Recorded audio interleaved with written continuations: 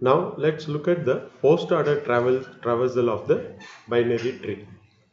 So in post order, first we print the left part and then we come to the right part, and only finally the current node value is printed. So we start with the root node 50. So first we must print the left part. So we go to 35, and again 35 has a left part. So we come to 10, and 10 also has a left part. So we come to 5, and 5 is a leaf node and we can't go further. So we print 5,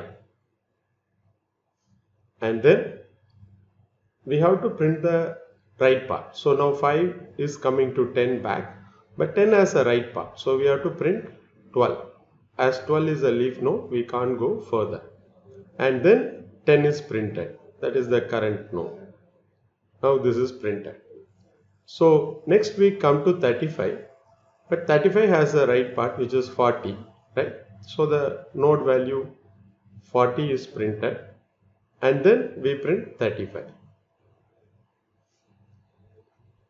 Then we come to 50. So 50 has right part, we come to 75.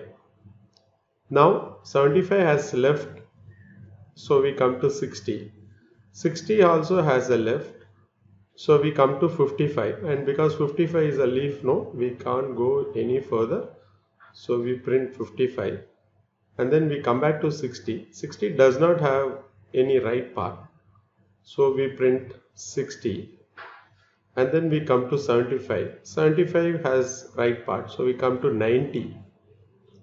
90 does not have a left but has right, so we print 101. So again we come back to 90 and then print 90.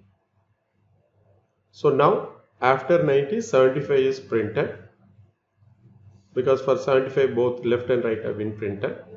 Now we come back to 50. Now because left and right has been printed, finally we print 50. So this is the post order traversal of the given binary tree.